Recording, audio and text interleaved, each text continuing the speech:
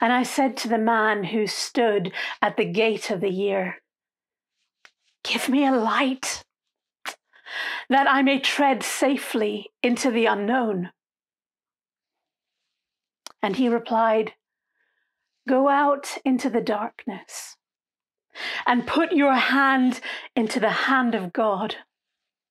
That shall be to you better than light and safer than a known way. So I went forth, and finding the hand of God, trod gladly into the night. And he led me towards the hills and the breaking of day in the lone east. So heart, be still. What need our little life, our human life, to know if God hath comprehension? In all the dizzy strife of things both high and low, God hideth his intention. God knows. His will is best.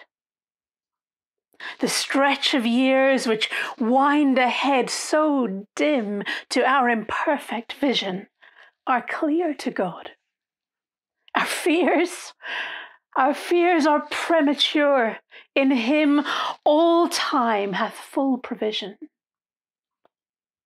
Then rest until God moves to lift the veil from our impatient eyes, when, as the sweeter features of life's stern face we hail, fair beyond all surmise, God's thought around his creatures our mind shall fill.